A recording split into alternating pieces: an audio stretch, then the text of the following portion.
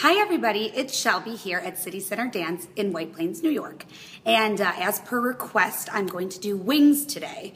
Wings are a 3-sound tap step that actually involve jumping off the ground to make your 3 sounds. So it is one of the more difficult steps physically.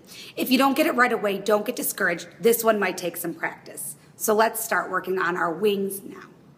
Before we even attempt to do a wing, the first thing we need to do is understand our wing action on one foot at a time. So, the first thing that's incredibly important is understanding that you do not start a wing flat-footed.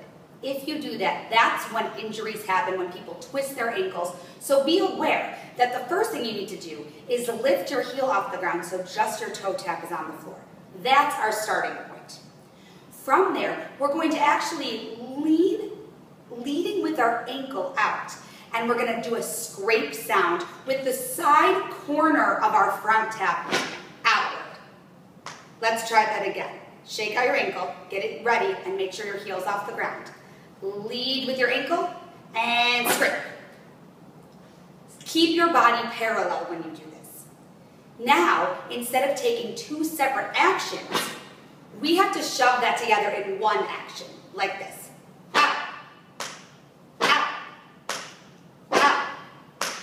Get comfortable with that.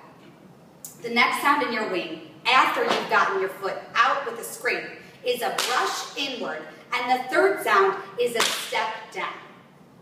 So all together, we're going like this. Scrape, brush, step. Scrape, brush, step. Because we're not jumping yet, though, this is sort of turning into a touch at the end, just for practice. When you're jumping, gravity is in the way. So you can't only learn to do this slowly on one foot. Before you even try to jump, you need to get it up to speed, which should sound like this. So, just on one foot, let's see if we can go. And a 1, and a 2, and a 3, and a 4. 5, 6, try with me. And a 1, and a 2, and a 3, and a 4. Notice, as we get more advanced with it, we don't just stand. We try to find our up and down. So I like to start in plie and then go up and down, up and down, up and down, up and down, to sort of get your body to understand where the jump happens and where the landing happens.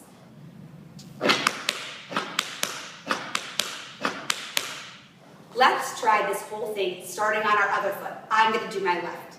5, 6, plie now, and a 1, 2, 3, 4.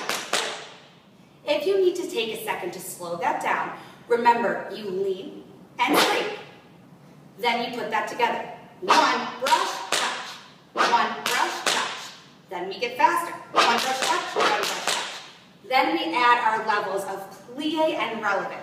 Lift and down, down, down, down.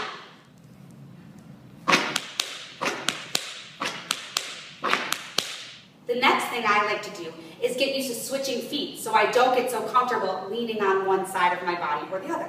So let's try this. Right foot, then left foot, then right foot, then left foot. 5, 6, here we go.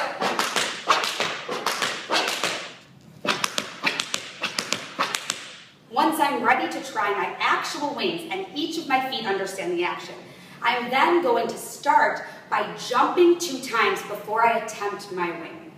This will get my body in the right position to try our wing. So, here's how it looks. And you have to try to land on your toes only. Let's try jump, jump, and a wing all together on both feet at the same time. 5, 6, 7, 8. If you get that feeling good, then let's try a second wing. Let's try jump, jump, and a wing together without letting our heels touch the ground at all. 5, 6, 7, 8. Once you're comfortable with that, you can do as many as you want in a row. So that's how we do wings. I hope you found this video helpful. If you did, like, comment, subscribe to my channel, learn more about me at my website, shelbykaufman.com, and I'll see you in the next video. Thanks for watching. Bye.